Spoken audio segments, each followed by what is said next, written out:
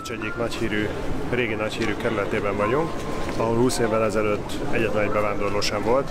Ma ebben a kerületben már csak fehérek és keresztények, idős nyugdíjasok vannak, mindenki más bevándorló. 700 000-re nőtt a bevándorlók száma Ausztriában, akiknek nagy része itt él ebben a kerületben, ezen a környéken, Bécs városában.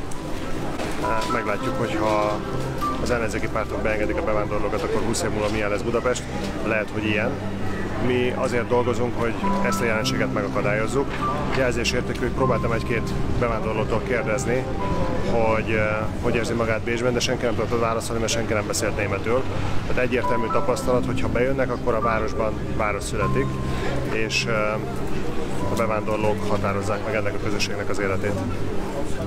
Bécsben nagyon sok olyan iskola van, ahol már fehér bécsi gyerek nincsen, csak muszlim bevándorlóknak, közel-keleti bevándorlóknak a gyerekei járnak az iskolába, és ezek a bevándorló közösségek ezek teljesen megváltoztatják a régi városi arculatot. Itt láthatóan piszkosabbak az utcák, láthatóan jóval szegényebb a környezet, és sokkal több a bűnözés. Láthatóan a saját képükre alakították ezt a környéket. A fehér keresztény osztrákok elköltöztek, és a bevándorlók átvették ennek a városrésznek az irányítását. Ezekben a városrészekben, ahogy itt ma délután volt egy kis időm szétnézni, azt láttam, hogy sokkal nagyobb a rendezetlenség, sokkal több az utcai szemét, hospiszok, és a kevés bécsi, aki még itt lakik, az elmondta, hogy sokkal nagyobb a bűnözés, és nagyobb félelemben élnek itt az emberek.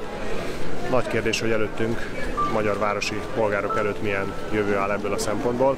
Ha beengedjük őket, és itt fognak élni a mi városainkban, akkor ennek is bűnözés, szegényedés, hospiszok és lehetetlen városi körülmények lesznek a következményei. Ha bejönnek, ez a folyamat megállíthatatlan.